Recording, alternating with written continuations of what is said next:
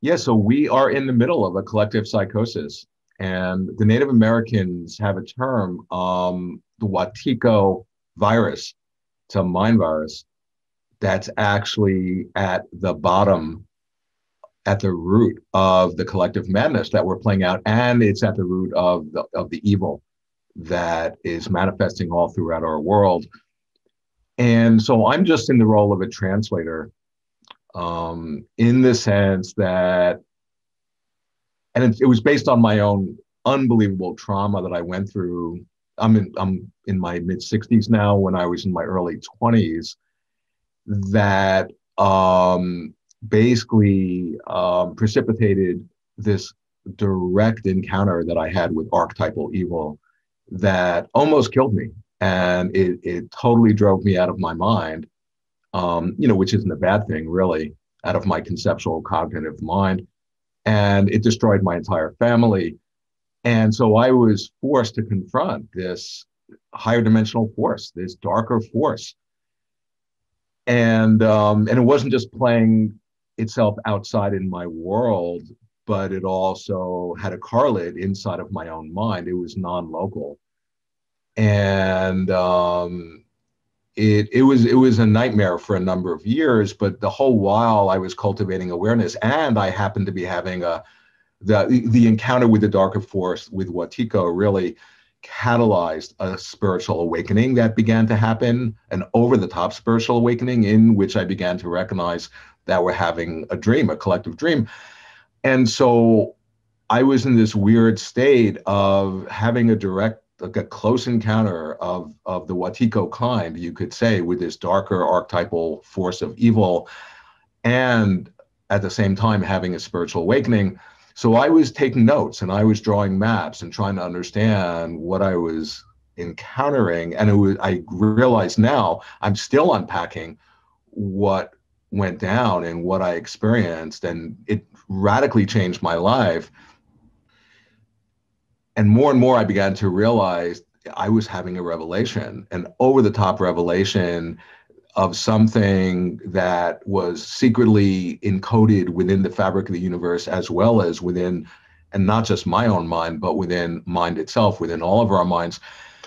And so that's what I'm going to be talking about today, is this mind virus, the Wetiko mind virus. It's been called the topic of topics in the Castaneda books. Don Juan refers to it as that. He doesn't have the name Wetiko, but he's pointing at exactly Wetiko, and every spiritual tradition. I mean, I've written one classic book about Wetiko. I have two more coming out.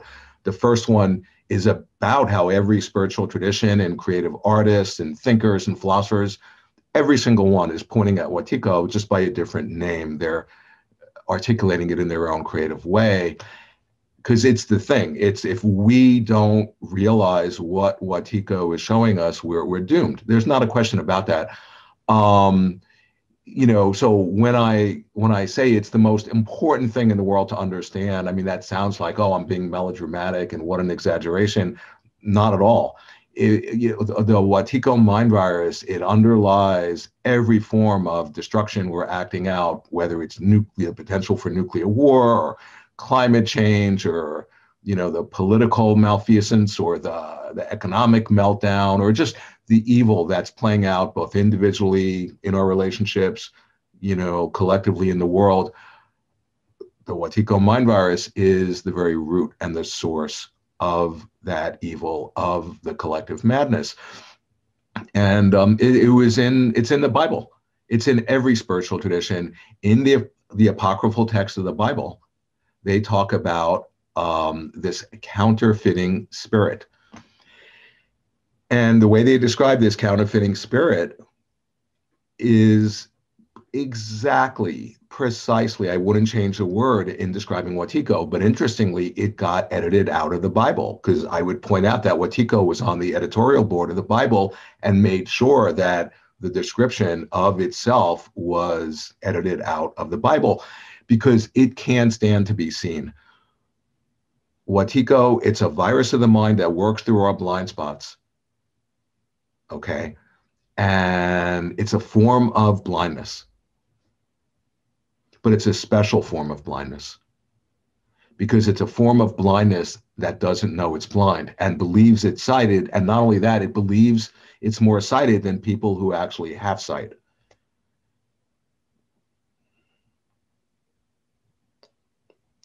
So in the apocryphal text, they talk about this counterfeiting spirit.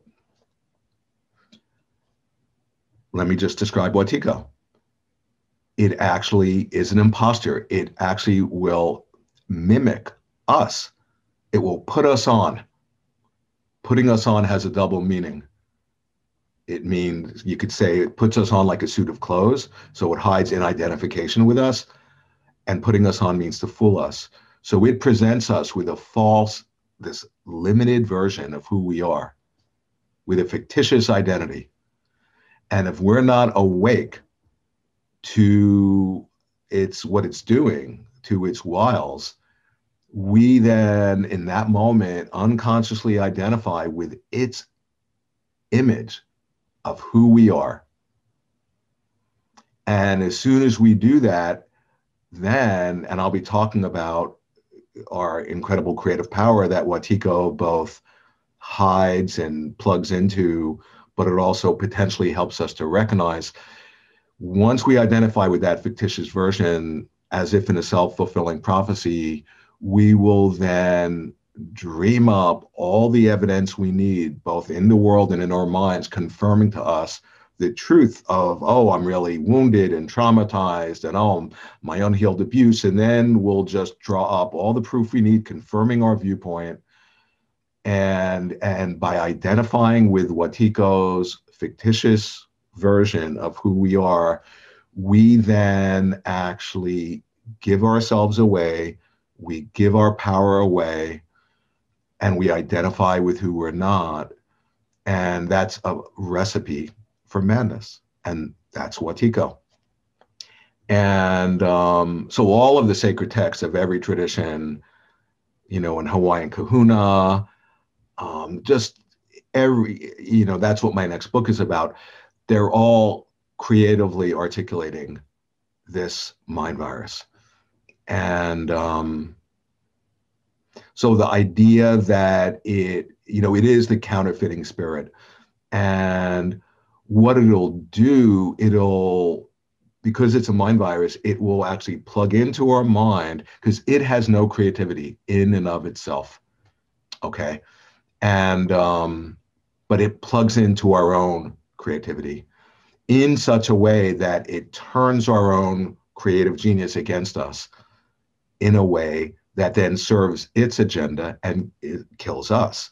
It's like a tapeworm, where that when it gets into your body, the tapeworm will start to secrete chemicals in which you'll start craving food. And you think you're acting on your own impulse, but you're actually feeding the tapeworm. So it grows bigger and you're the host until it kills you.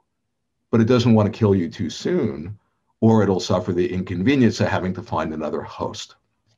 Okay, so I'm just creatively describing Wetiko from as many ways as I can imagine, because like I'm saying, it's a form of blindness. It works through the projective tendencies of the mind in such a way that we literally bewitch ourselves. We enchant ourselves, we hypnotize ourselves, we trick ourselves out of our own mind.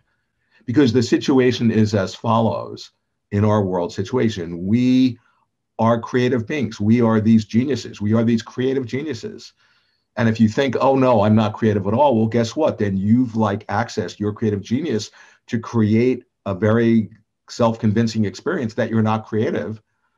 And then you'll identify with that and you'll have all the proof you need that you're not creative. And that itself is an expression of your incredible creativity, that you've created that experience of not being creative.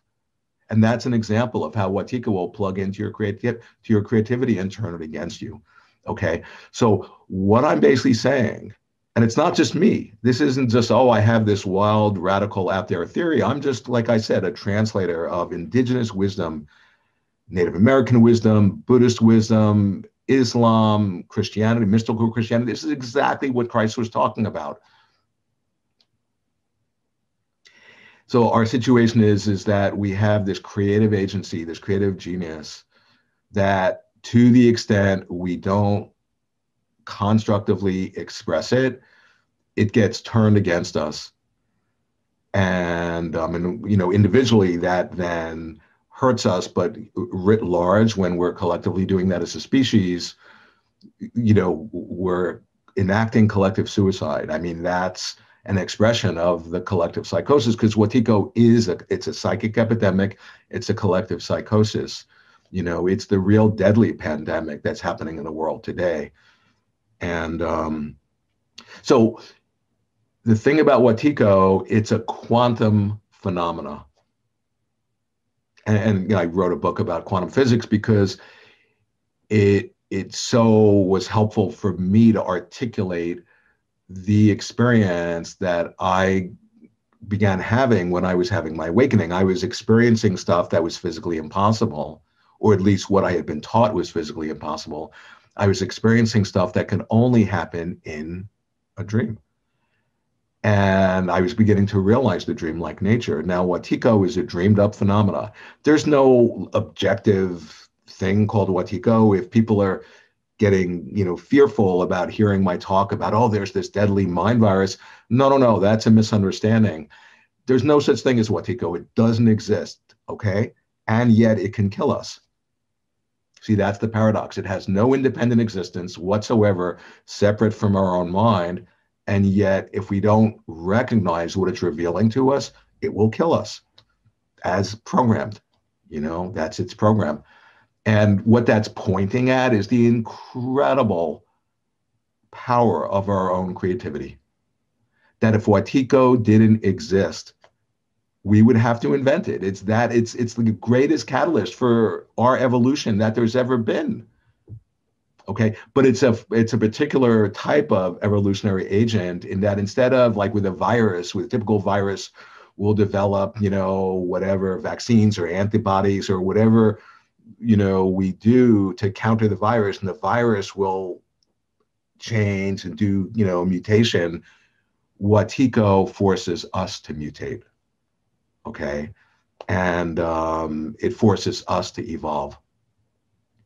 Now, the thing about Wetiko is that, so it's a mind virus. It's a psycho-spiritual disease of the soul that works through the projective tendencies of the mind. And it's so psychoactivating when you realize what it's showing us, okay? Like I've had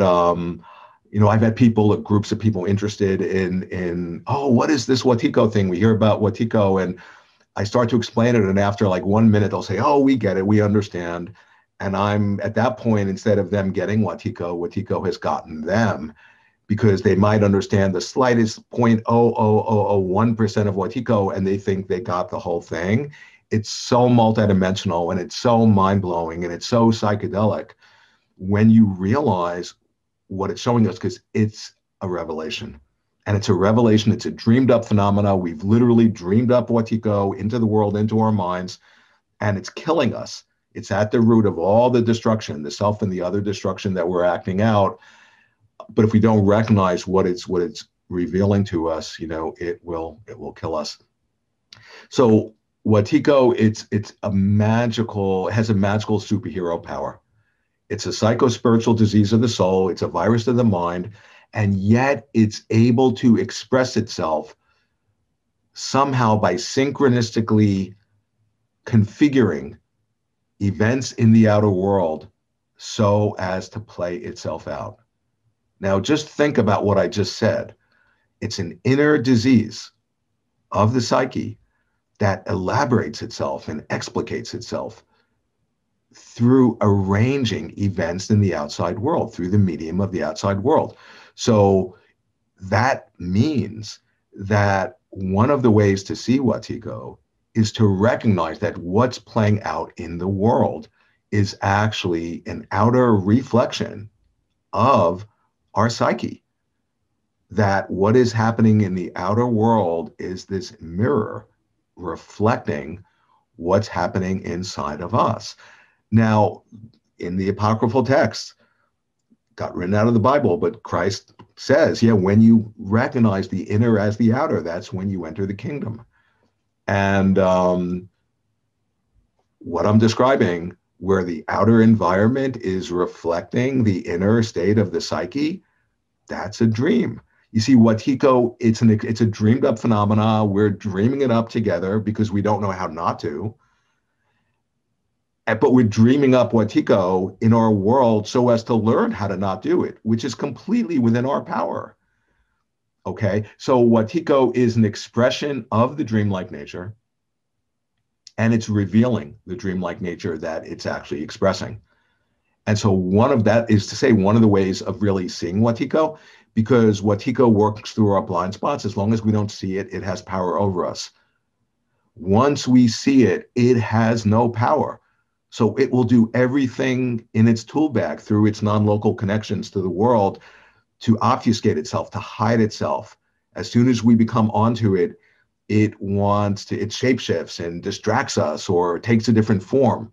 So what I'm pointing at, my whole work is about pointing at Wetiko. I mean, it reminds me of a dream I had a number of years ago.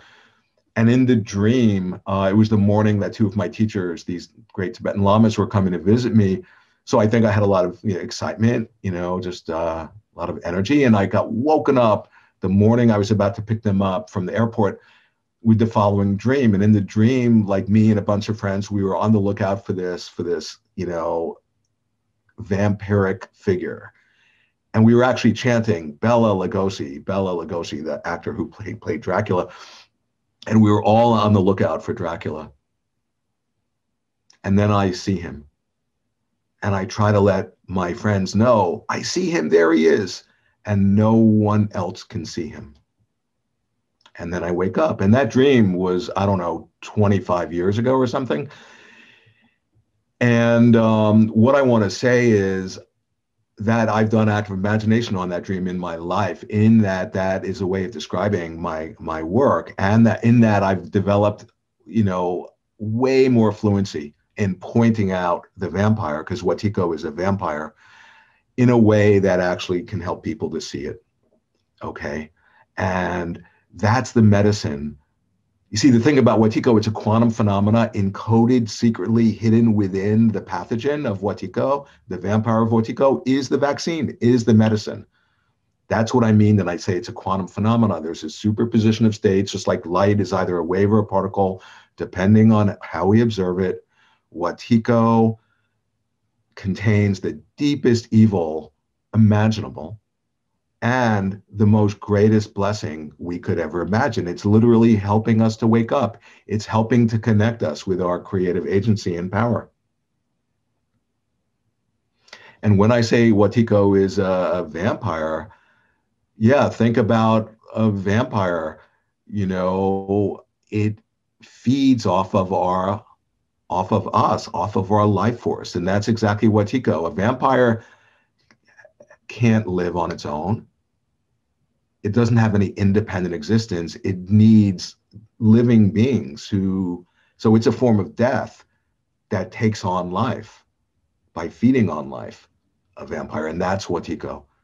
There are a lot of different ways of describing Wetiko. It's a vampire, it's a mind virus, it's a parasite, a tapeworm. Just like when you get close to this mystery, typically when somebody has this miracle-like energy, there are a number of names for it. There are a number of different ways of describing it, and that's pointing at that one name doesn't do it doesn't do justice to the miracle-like quality of that particular thing.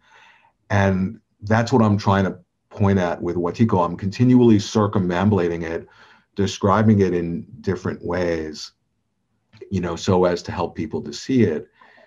Because as long as we don't see it, it can act itself out through our unconscious. We unwittingly, think about it, we all have an unconscious and we all act out our unconscious.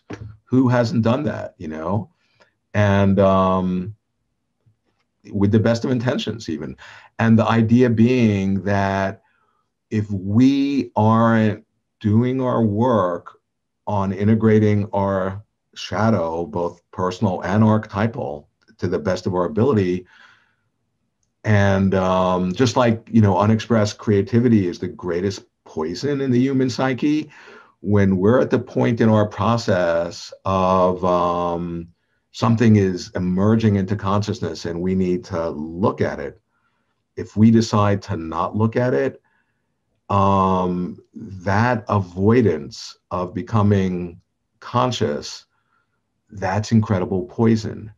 That feeds Wetiko, because Wetiko, being a form of blindness, actually it feeds on when we turn a blind eye. Okay.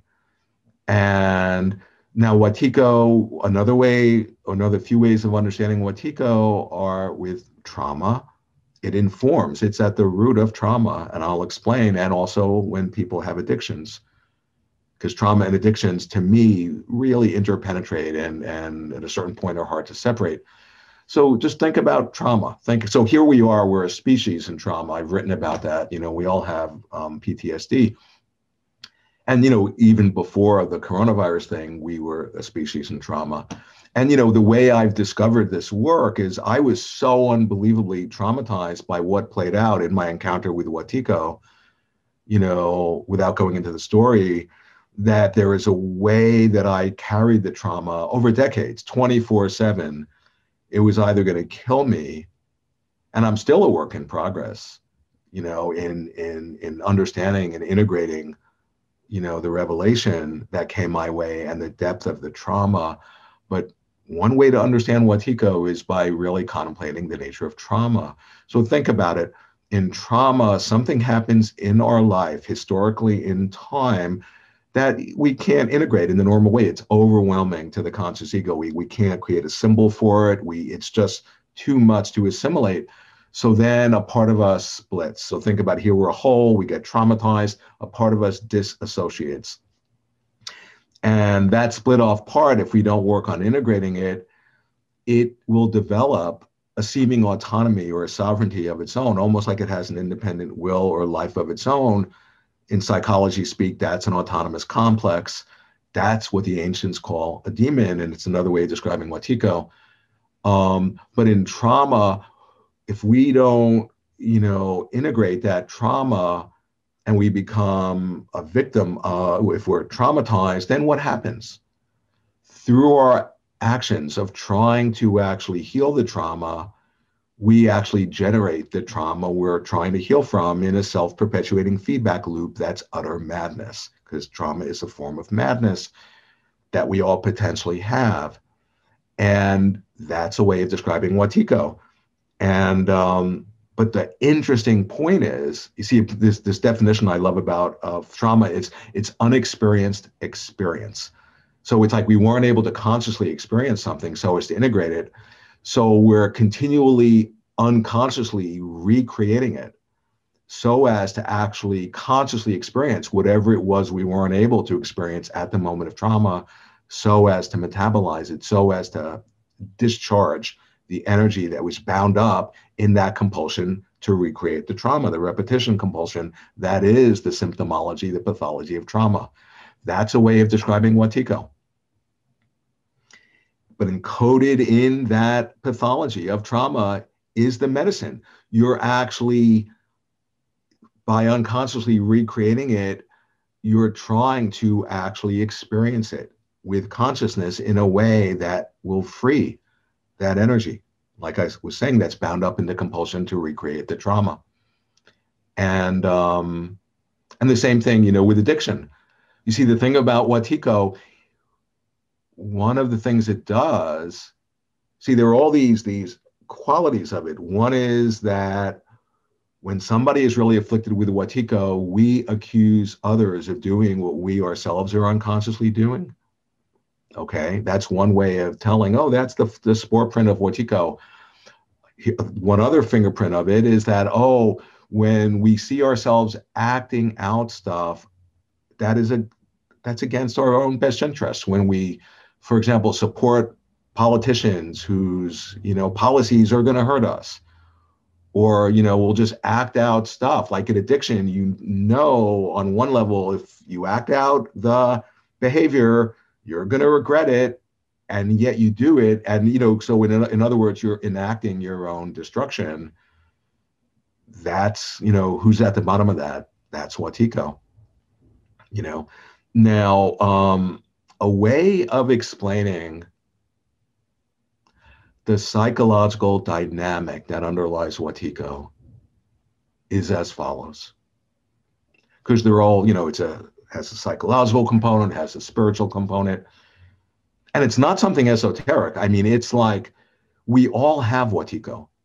You see, if I see somebody, say whoever, whatever politician or leader, and if they, say, because the thing about Wetiko, it's an archetypal, daimonic, transpersonal energy. What that means, in essence, in real simple terms, is that it's an energy that can possess a person, an ego. It can take us over, and we then act it out. And if we see somebody acting out Wetiko, whatever politician, for example, and if we think, oh, well, they're possessed by Wetiko, and and if we think that they have it and we don't, then that point of view is evidence that we ourselves have fallen under the thrall of Wetiko, because it feeds off of fear and separation. But if we, in seeing, oh, they have Wetiko, and they're actually a dream character reflecting back our own, that part of ourselves that has Wetiko, that's under the spell, then we're beginning to recognize the dreamlike nature. Then we're beginning to see through the illusion of the separate self. Then that's to begin to wake up. And that point of view heals Wetiko. Okay. And then, when people get together who are under the spell of Wetiko, who really, unwittingly are instruments, they're going to attract other people who are under the spell in a similar way. And they're all going to reinforce each other's madness, in a sense that that's a simple way of understanding when there's a collective psychosis. And imagine if millions or billions of people are like that, and then any reflection from the outside world that's shedding light on their madness will get, in a perverse way, interpreted to confirm their crazy point of view. So they're not able to self-reflect, which is another form of madness. Just like, with evil, we can't really self-reflectively think about ourselves. So the thing about Wetiko is that it totally has to do with the profound importance of shedding light on evil. Like evil people who are just, new agey, magical thinking people, they can be really smart, really well-intentioned. Oh, I don't want to deal with evil. I don't want to put my attention on it because then it will feed it. Well, yeah, there's some truth to that. If we get too fascinated by evil, well, then we're feeding it. If you remember, I said Wetiko doesn't even exist. When you actually see the dreamlike nature, there is no Wetiko from that point of view. But for people who just become an ostrich and say, oh, no, there's no evil. I don't want to give it my attention. I don't want to become fascinated by it. Well, if they're acting out of avoiding to look at that evil, they're unwittingly feeding it, because Wetiko feeds off of us turning a blind eye towards it. But we don't want to become overly fascinated by it, because that also feeds Wetiko. Okay, I see how Wetiko works through the outside world and through my unconscious reactions in my own mind. Now I see you. And being a sovereign being, I get to choose where I place my attention. And I want to place my attention in creating the world I want to live in. That dispels Wetiko, you see? So that's the strategy. And then that plugs into our creative agency. Now, getting back to that psychological dynamic, because there are all these ways that I'm wanting to share that can help us to see. Because in essence, our species has fallen blind. Okay, because with Wetiko, we don't know we're blind. We can't see our own shadow. We don't know the darkness. We don't see our own light. And we don't recognize that Wetiko is a revelation. Those are the four ignoble blindnesses, is the name I gave them, sort of as a joke on the four, noble truths of the Buddha. So the blindness has four different aspects. So the psychological dynamic that feeds Wetiko, that fuels Wetiko, is coming from the shadow. and coming from when we project the shadow, when we scapegoat. Now think about, just follow with me in your imagination, the idea of what scapegoating is. When we all have a shadow, we have a personal shadow, archetypal shadow, but when we don't deal with our own shadow and we don't want to own it or look at it, what do? We dissociate from it. We split. And split, interestingly, has a double meaning. It means we disassociate and we leave. We get out of here, get out of the present moment. But by splitting from our shadow, the way to understand this is in a dream. Imagine we're in a dream. If I split off from a part of myself, what's going to happen? I'm going to project it out into the dream. And the dream, which is nothing other than this projection, reflection of my own mind, has no choice but to instantaneously reflect back what I've projected out, because a dream is nothing other than a projection of my mind. So if I project out my shadow, guaranteed into the dream is going to walk whoever, a person, a group of people, whoever, who's going to be the carrier of my projection. They're going to embody my split off, dissociated, projected out, shadow. And they're going to like play it out. They embody it. So now look at what's happened. Now, so I projected out my shadow. Now somebody out there is carrying and playing out the projection. Now I have all the evidence I need to confirm to myself that the shadow, the evil, really exists out there. And then I'm identified just with the light, because the evil's out there, has nothing to do with me. And then what happens when you amplify that, just like when you amplify a dream, you then will eventually try to get rid of, to exterminate, to destroy, to kill the carrier of your shadow, which is this dramatization and external playing out of the initial inner process of trying to exterminate and get rid of your own shadow. So take a look at what's just happened. Your inner process of dissociating and trying to get rid of your own shadow, you're then unwittingly, unconsciously playing out through the medium of the outside world. And by doing that, look at what's happened. By trying to destroy the projected evil that you're seeing out there, you literally have become possessed by the very evil that you're trying to destroy. That's Wetiko. Okay. And of course, they're probably trying to do the same for you. And what I'm describing, that scapegoating, that shadow projection, that's the psychological dynamic that's informing all of the polarization in the world's body politic, and informing and giving shape to all of the war and the killing and the hatred, and all of that fuels Wetiko. It gorges on that stuff. It's a feast for Wetiko. You see, because the thing about Wetiko, it doesn't exist. It has no independent existence, which means we have to become clear. How are we colluding with it? We're dreaming it up. Where are we complicit in our own lives of turning away from our own shadow, of not being authentic? You see, the thing about Wetiko, because I can go on for hours about this, because it's a never-ending realization. It's a revelation that just keeps on giving, It's like taking some sort of plant medicine, a psychedelic that just comes on and never stops coming on. It just endlessly explicates itself. That's what I'm trying to get across. That, you see, the thing about it's a saving idea. It's a symbolic idea. Jung talks about in times of collective psychosis, it's always a new symbolic idea, a saving idea that saves humanity. That's what Wetiko is. And ideas are the way we envision reality. Ideas, they're not just these immaterial, sort of amorphous things. No, they actually give shape and form to how we interpret our experience, because you see, we have this incredible creative agency of how we shape reality. So I just want to bring in, I wrote a book about quantum physics, and quantum physics is providing us the medicine for Wetiko. We have everything we need to heal Wetiko, both in ourselves and in the world.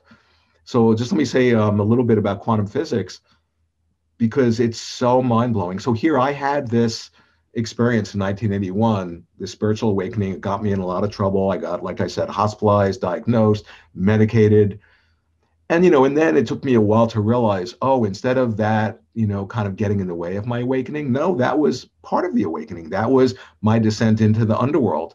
I could not believe the insanity that was taking place in the mental health system and the abuse. It was unbelievable. I never would have imagined, never would have believed it in a million years until I experienced it. And so then, for years I've been studying quantum physics, and at a certain point I just went so down the rabbit hole because I realized, oh my God, quantum physics is describing the very world that I had like gotten propelled into, the dreamlike nature. Because I was realizing we're having a collective dream, not metaphorically, not, oh, this is like a dream metaphorically. No, this is a dream. Just like you can have this lucid dream at night and recognize you're dreaming, that's the nature of our situation right now. Okay, we're having a collectively shared dream, but because we don't know it, we're dreaming it up in this incredibly problematic, death-creating way. So quantum physics, let me just say a few words about that as the medicine for Wetiko. As, not, it's the medicine, it's one of many medicines for Wetiko. So before quantum physics came on the scene, we scientists thought that this universe existed objectively, and we were just passive observers, just trying to understand how it worked. But we had nothing to do with it. We were just, just observing an objectively existing world.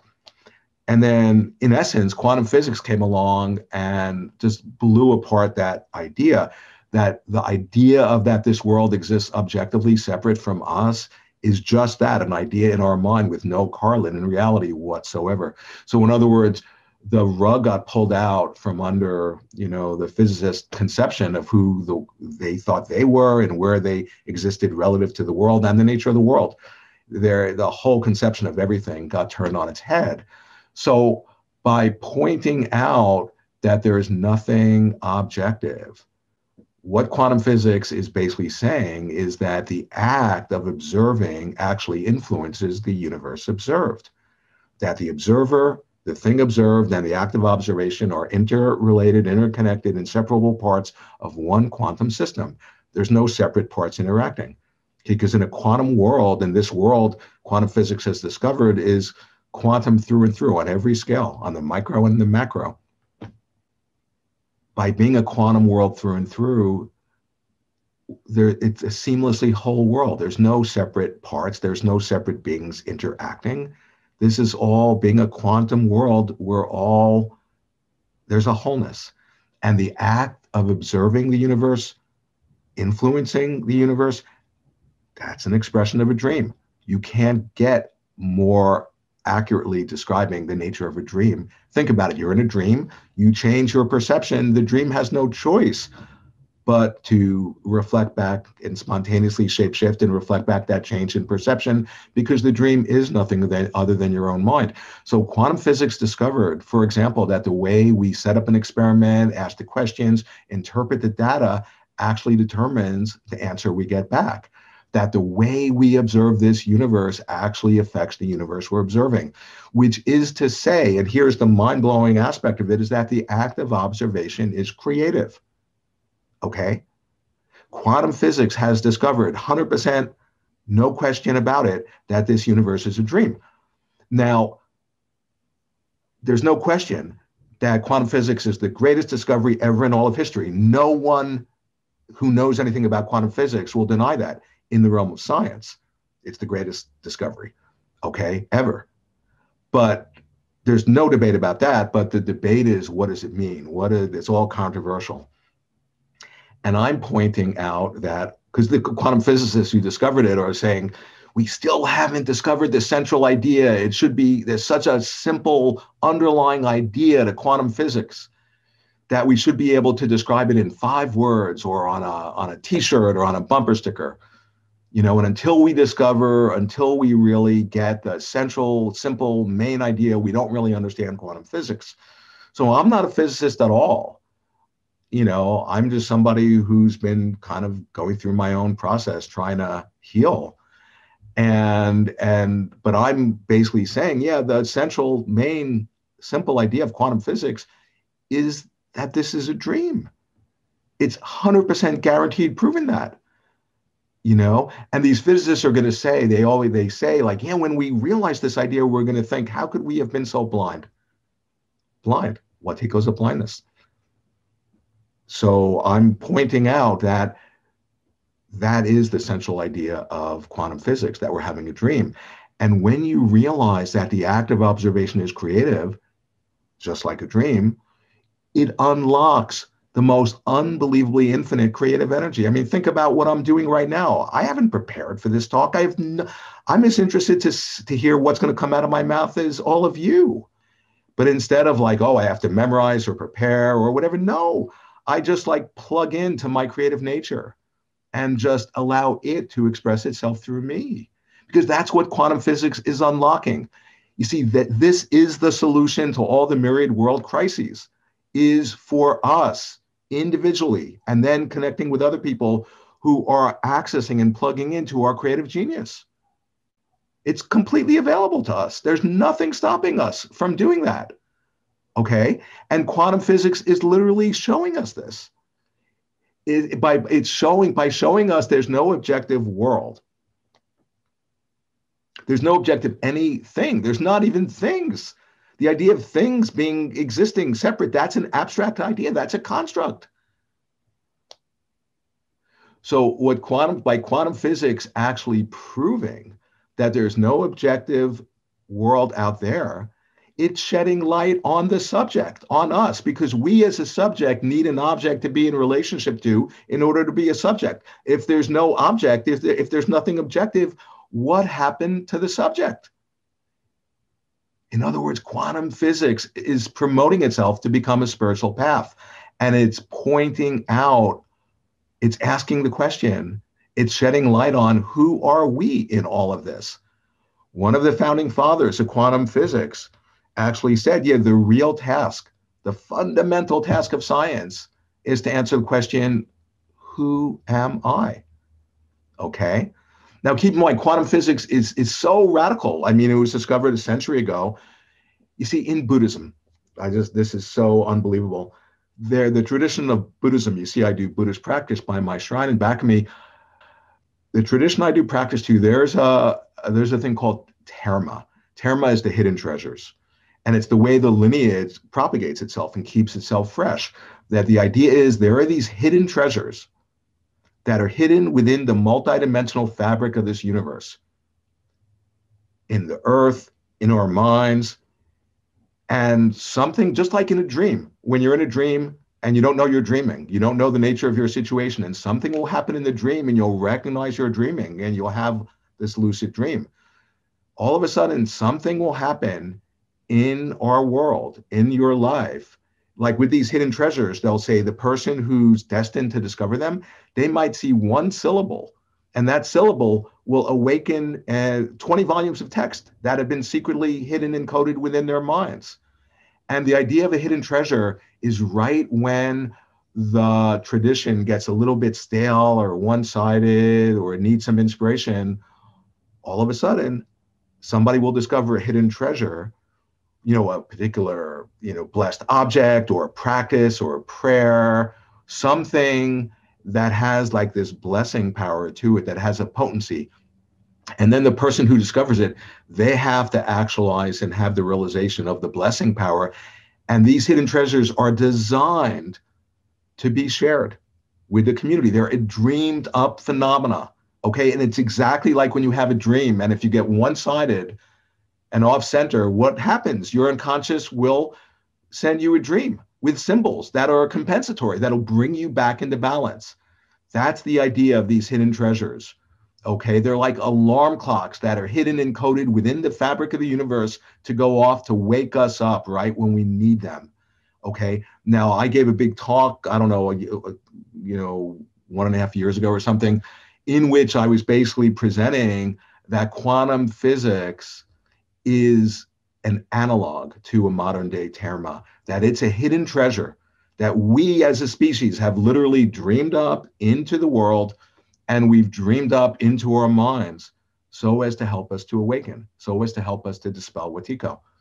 Okay. And what I'm pointing at is that quantum physics, by showing us that there's nothing objective, that this universe doesn't exist separate from us in a solid objective form, that becomes the medicine for Wetiko. Now, quantum physics is so profound. Like I think of with Albert Einstein, one of the founders of quantum physics, one of the founders, one of the founding fathers, and he literally could not wrap his mind around the profundity of what it was showing. He openly, this isn't my opinion, he openly confesses it. He was attached to the viewpoint that this world existed objectively.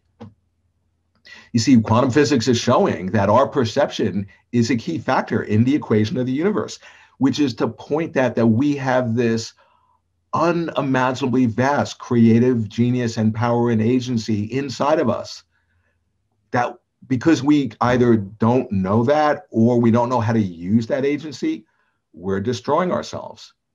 What I'm pointing at in my work is that, hey, what if we actually, it's like we have this magic wand from the heavens, this talisman, this incredible like superhero power. What if we actually recognize that we already possess it, and then we can figure out how to use it? So I'll give you an example of this unbelievable creative power. I mean, this is, it's just, I can go on forever about this because, like I'm saying, it is the solution to the myriad world crises. Okay. But it all depends on, if it's one thing for one person to have this realization and then, oh, their life will become better and amazing and they'll manifest stuff and blah, blah, blah. That's insignificant. The point is that what will happen when more and more of us have this realization and connect with each other? We can activate our collective genius together. We can conspire to co-inspire each other. That's a true conspiracy theory. We can dream ourselves awake. That's what this is all about. We actually realize that we play a participatory role in our own evolution. And until we realize that, until we actually recognize and take responsibility for that and step into that and then connect with other people who are also realizing that, you know, unless we do that, things don't look good, you know. But there's no reason to feel pessimism or despair at all. I mean, and quantum physics, once again, I mean, one of the quantum physicists says, yeah, when he gets depressed, he listens to Mozart or he studies quantum physics. It's the best antidepressant there is. You know, it's the medicine for Wetiko. Because think about quantum physics for a moment. So it's the trying to understand the building blocks, the microstructure of this universe.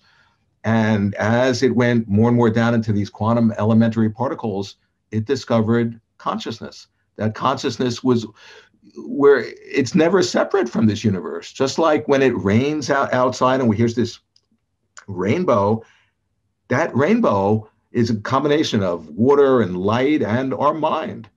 When we see an image of a rainbow, there's no objective rainbow.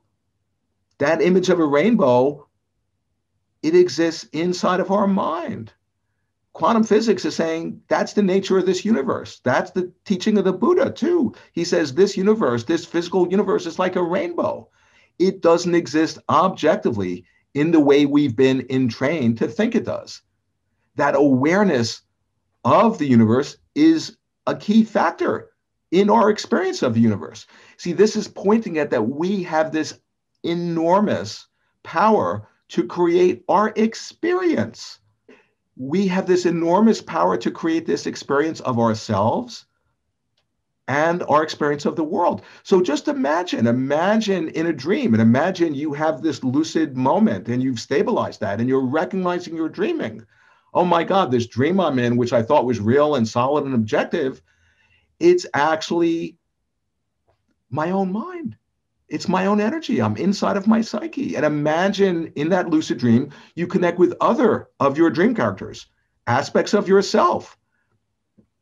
And you actually put your realization together. Wow, we're all, say if they also are having this lucidity, and you contemplate what you're realizing. Oh my God, this shared universe that we're all inhabiting, is just a function of our unconscious dreaming. It's manifesting the way it is because we've been conditioned and programmed to dream it up in this limited way.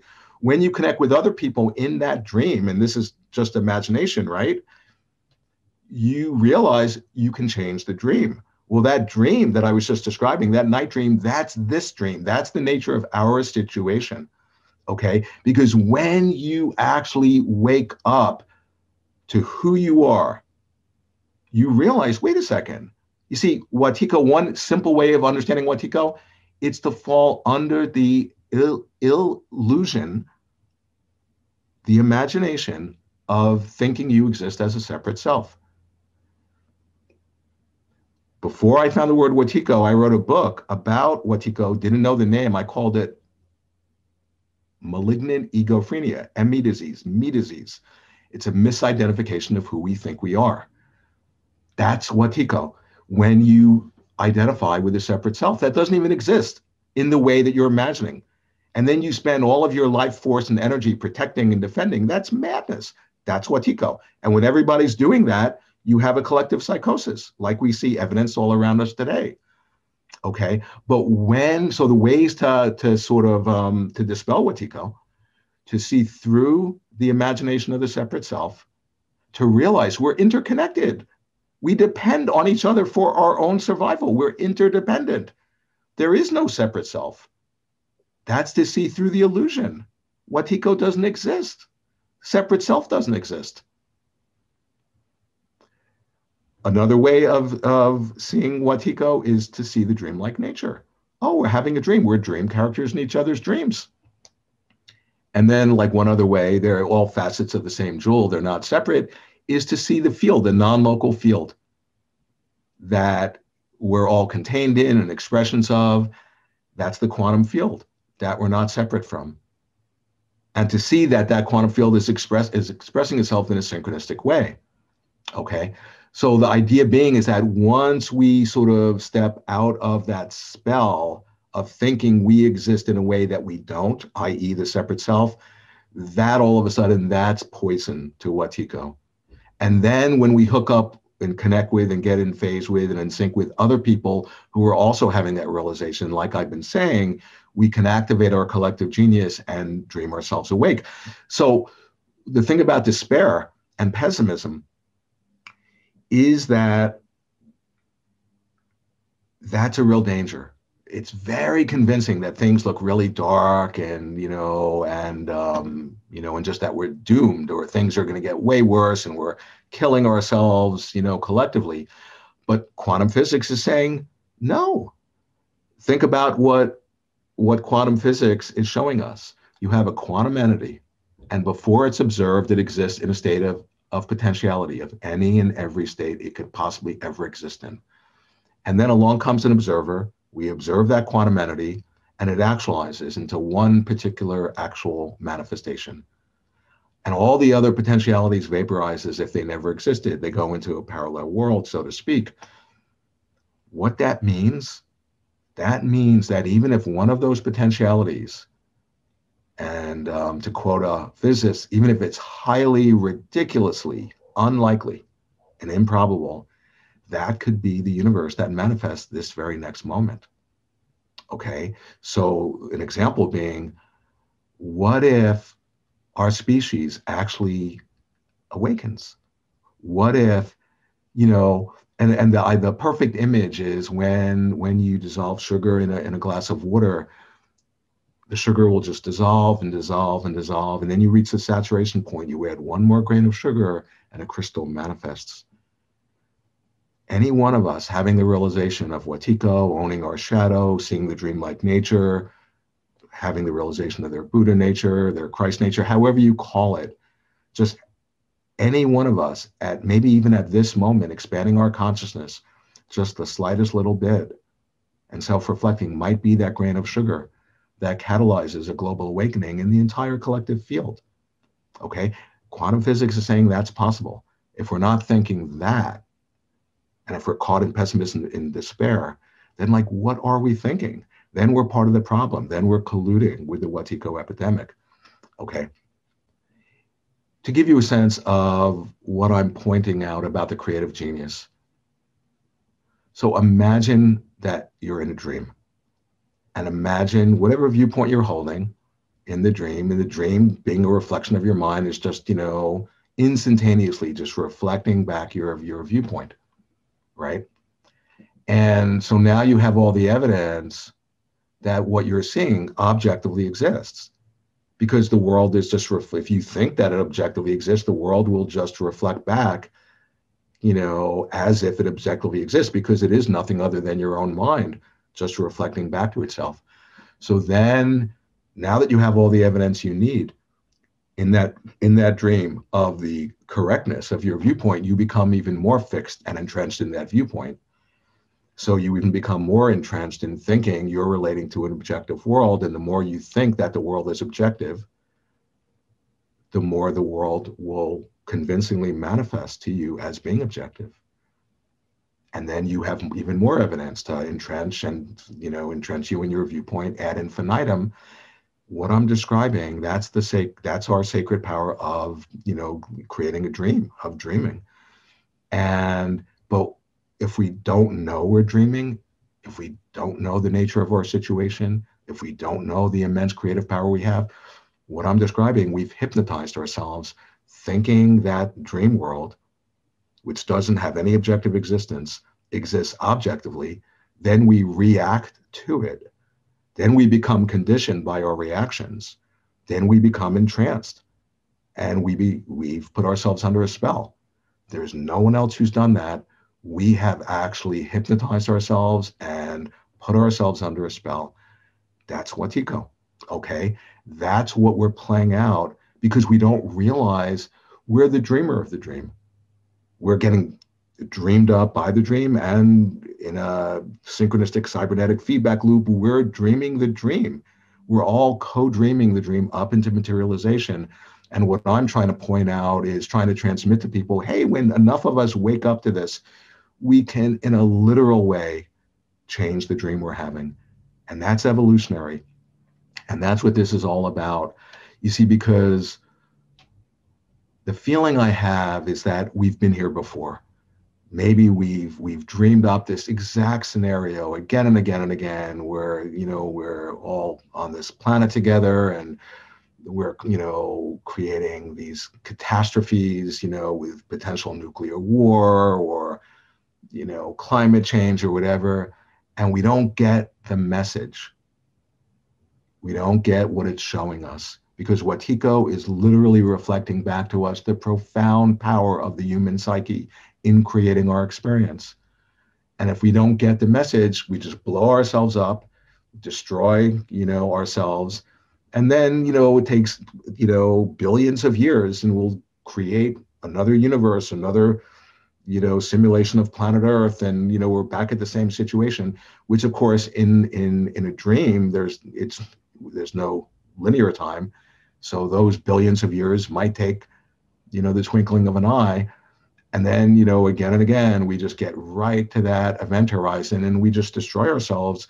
What if this is the time we actually really have the awareness to receive what the dreaming, how this universe is manifesting, what it's revealing to us? We are having a revelation. Wetiko is a revelation. This universe is an epiphany. It's an oracle. It's a dream, and it's speaking in the language of symbols. It's continually reflecting back to us the very thing we need to know. And if we don't recognize that, guaranteed we're going to continue to destroy ourselves. But if enough of us recognize what's being revealed to us openly and freely, we can literally change the dream we're having. And that's what this is all about. That's what's being offered to us. And that's what my whole life is devoted to, trying to get that out. Because Wetiko, it almost killed me. It destroyed my family. I haven't had a family for over 20 years. I have a huge soul family, a lot of friends and stuff. But it was an unbelievably harrowing encounter with the forces of darkness. And yet I've been able to extract that there was an incredible gift in the encounter. And hopefully that's informed my work. when you realize the dreamlike nature, and this is the most important thing, is when you have the realization of the collective dreamlike nature and you see through the illusion of the separate self, the energetic expression of that is compassion, is great compassion. And that's the Wetiko dissolver par excellence. And yeah, I'm really glad I didn't forget to say that. Okay, so thank you so much.